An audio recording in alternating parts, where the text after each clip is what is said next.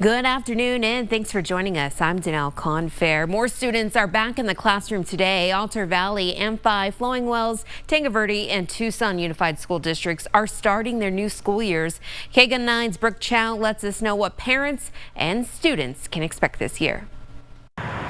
Back to school season is in full swing, and Tucson's largest school district heads back to the classroom today here at Doolin Middle School. They're welcoming back 600 students either for the first time or welcoming them back to middle school. And I had the chance to sit down with the assistant principal and also the principal, who tell me that Wilma, Wilbur, and the University of Arizona athletics team was able to welcome students and families back to school after a long summer.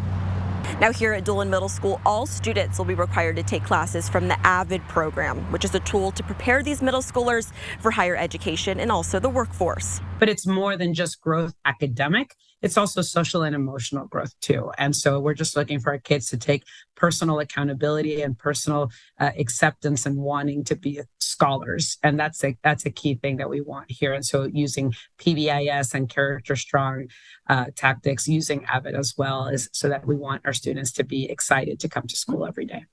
Now, Doolin is also an open registration school. That means if your student still needs a middle school to attend, Doolin will welcome any students today or year-round to register and be a part of their campus community.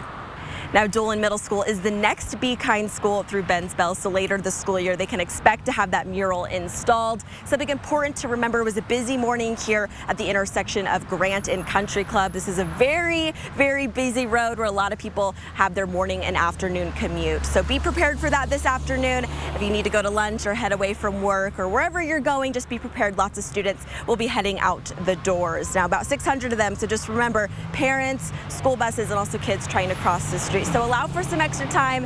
Definitely pack the patience today. Reporting on Grant and Country Club, I'm Brooke Chow, KGUN 9.